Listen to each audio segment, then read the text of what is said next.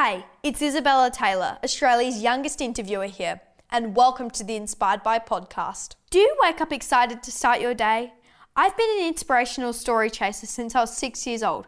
Everyone I've interviewed loves what they do, and to them, it's not work. I'm so excited. Are you ready? In 5, 4, 3, 2, 1, let's go, people! Corinne Grant, Australian lawyer and comedian, shares her inspiring journey thus far and her very clear views that there is more than one way to find and follow your passions. Welcome to Inspired by HQ, Corinne. We feel very blessed to have such an incredible role model like you now calling Adelaide home. Thank you so much for having me. It's a joy to be here. Thank you. You grew up in a town of 1,100 people. What was it like growing up knowing everybody? I not only knew them, I was related to half of them. So I tell you what, you couldn't do anything naughty because everyone would find out about it. So I grew up, you know what? I grew up learning how to be sneaky. When I first moved down to Melbourne, which is where I went to university, and I was going to lectures at university, there were more people in my lectures than had been in my whole high school. And I walked into the first room and just went, I didn't know you could put this many people in one room. How many people were at your school? 300. That was it. When I walked into my first lecture and there were 300 people in it, I just went, oh, this is more people than I've ever seen in one room ever in my life. Corinne, you and your friends wrote a story when you were around 10 years old called Gertrude the Witch. Yes. And you entered that into a writing competition. Where did you get the inspiration for it? Like I said, I was a naughty kid. So the three of us, there was a pine forest behind the town where we grew up. And we loved reading Enid Blyton books. I don't know whether kids still read Enid Blyton now, but there's lots of fairies and trolls and magical things, and there's big pine forests, and we would go up into the pine forest and pretend we were in an Enid Blyton book. And lots of stories about witches and Spike Milligan and Roald Dahl and all of those stories. So we decided to write our own magical story about a witch, except there was a lot of poo and wee and fart jokes and a lot of snot in it. And we entered it in a competition, and our story was kicked out of the competition because it was not suitable for children. Yeah, it was written by children. We were 10 when we wrote it, yes. Corinne, you were unknowingly honing your creative writing skills. I know a lot of people at my school who really enjoy creative writing, and it's fascinating to see that you could put that into writing your own skits, comedy shows, and even your book. Yeah, I mean, the idea is really just have fun. That's where it started for me. I loved writing stories and I loved performing with my friends, and I didn't expect anything out of it. I wasn't doing it because I wanted to be famous or on telly or anything like that. I just did it because I loved it, and it was fun for us. And I always have enjoyed entertaining other people and seeing them happy out of what I'm doing. So just having fun, and the ideas flow when you're having fun. It must have been very empowering to create your own gigs without waiting for permission as well. Yes, that's exactly right. That was one of the reasons I'd always wanted to be an actor when I was at university. So I started doing stand-up comedy as I thought it would be a really good acting exercise. You know, it's just you up on the stage. Often what you're saying is very tightly scripted, but it has to sound like it's coming off the top of your head. So it's a really good way to get over stage fright as well, all of those things. And then I found I really enjoyed it because I had autonomy. I had control for myself over everything I was doing, and it is really empowering, especially when you're a girl in an industry that's full of boys as well, to not have to rely on anyone except yourself. It was great. In my research, Corinne, you're an outstanding student at school. When it came time to choose a job career, did you feel pressured? There was a big push, probably the start of the push to move girls into doing STEM subjects. So I felt a lot of pressure to do maths in year 11. I'm just not gifted for maths, which is fine. Some people are, some people aren't. I just don't really get it. But it was a real push, you know, you're smart at everything else, you should do maths, you should do maths. So I started and I failed. And I was really upset about that. And I wasn't upset that I failed, because you always learn something from failing, and also failing's not the end of the world. but I was annoyed that I let myself be pushed into something that I knew I didn't want to do.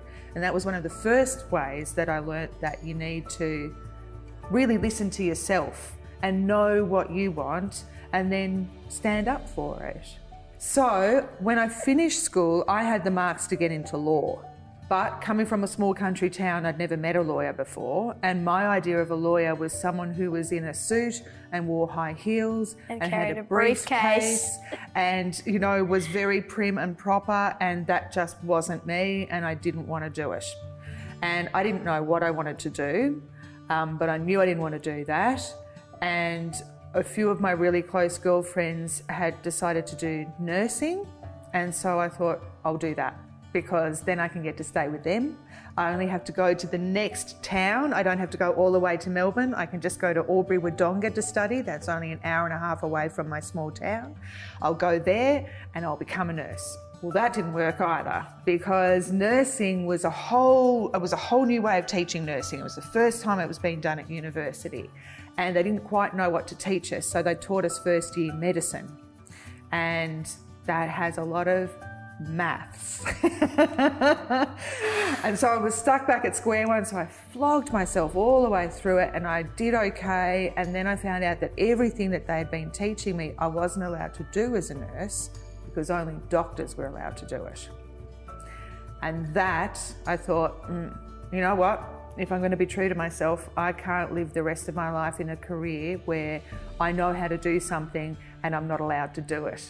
So that was when I was doing that, and I was still, I think, probably somewhere in the back of my head, I always knew that I wanted to be a performer, but I was too scared to say it out loud because, again, small country town, there weren't role models around who did that kind of thing, so I didn't know who to talk to about it or where to go.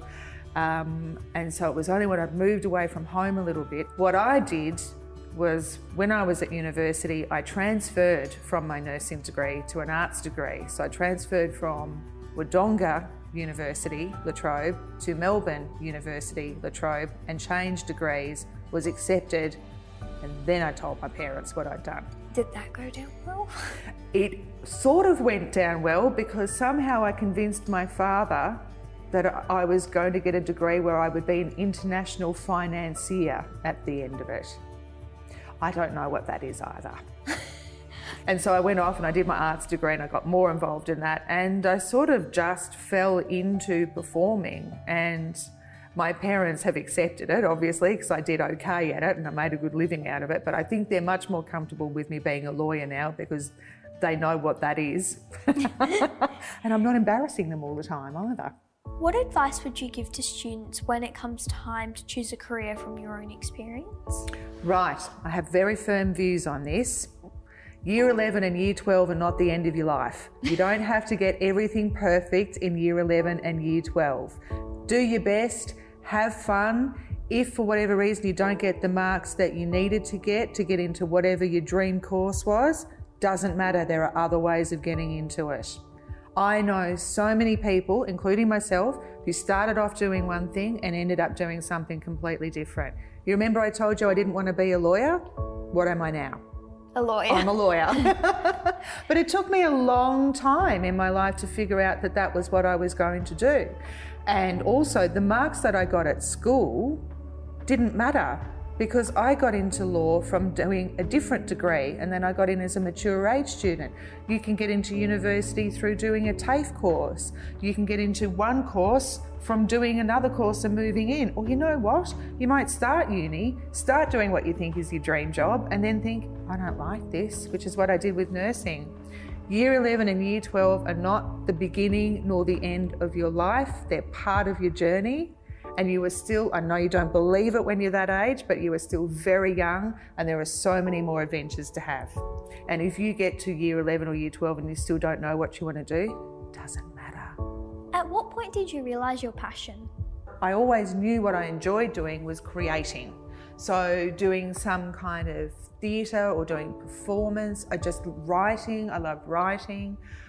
Anything where I could create something. So that was always my passion. I don't think I really nutted out exactly what it was until I decided I didn't want to do comedy anymore. So comedy was something that I was doing because I was good at it and people just kept giving me work, but it wasn't anything I ever really deliberately planned to do. The plan was to be an actor. I wound up being a comedian, pretty good deal, made a really good living out of it, had a wonderful, exciting life. And then it got a bit boring and I didn't want to do it anymore and I wanted to change and do something else, and I was left going, but do what? So I had to go back to what was my passion. And I realised my passion was I love working with a group of people, don't like working on my own. A lot of comedy is working on your own unless you're working on a television show. Didn't want to work on my own, wanted to work with a group of people, wanted to do something that really made me have to use a lot of my brain. I like thinking, I like problem solving, and I like projects that start and finish. So law is good for those kinds of things. Uses your brain a lot, you work in a team of other people, a case starts and then it finishes. You start your case, you do it, it goes to court, you get a judgment and it ends. So that, I think, was the lesson that if me now could go back in time and have a conversation with my 11-year-old self or my 15-year-old self, it would be figure out what you really enjoy and the job will come around that. Corinne, when did you become bored with comedy? I'd done everything that I wanted to do. I'd done television, I'd done film, I had travelled around the world, I'd done live stand-up, I'd done radio, I'd kind of done all of the bits and pieces, and whatever I was doing was kind of starting to feel a little bit the same. And also, this is something I've been doing for 20 years, so I also thought, maybe you just need a break from it. So I went over to France. I'd always wanted to travel to France, and I'd earned enough money to be able to take 4 months off, so I went over to France for 4 months. Learnt French, lived in Lyon, met a lot of good people, loved it, came back, realised I hadn't thought about comedy or missed it the whole time I was gone. And that's when I realised, time to get out.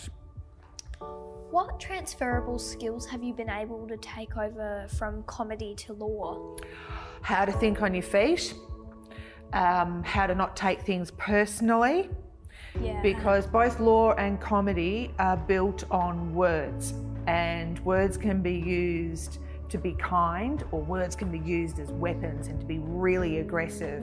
And the one thing to remember in any kind of performing or in law as well is that people might not like what you say, might not find it funny, might disagree with you, might even be angry with you, but it's not a reflection on who you are. They don't know you. So they don't think you're a bad person. They might just think your act is terrible. But it's not the same thing as thinking you're terrible. I saw a lot of comedians start and not go on because they couldn't separate who they were as a person from who they were as a performer. And I think that's true in this social media world we live in now as well, as when people are online and saying things about you, they don't know who you are. They can't actually like you or dislike you because they've never met you. They don't know anything about you, so it's all just rubbish. It's really important to keep those things separate, and that is important in law and in comedy, and being able to talk. Blah, blah, blah, blah, blah, blah, blah, The blah, gift blah. of the gab. Gift of the gab, yes. Corinne, thank you very much for sharing your super inspiring story with us young creatives. And I think to anybody watching, it will inspire those creative ideas to become a lawyer, a writer, a comedian, and just anything that they want to do with the advice you've given. It's been my absolute pleasure to be here today as well. I've loved it. Thank you, Corinne, for sharing your inspirational journey with us thus far. I hope this episode sets your passions on fire. Love to see you in the next episode. Head to inspiredby.com.au. Thank you so much for listening.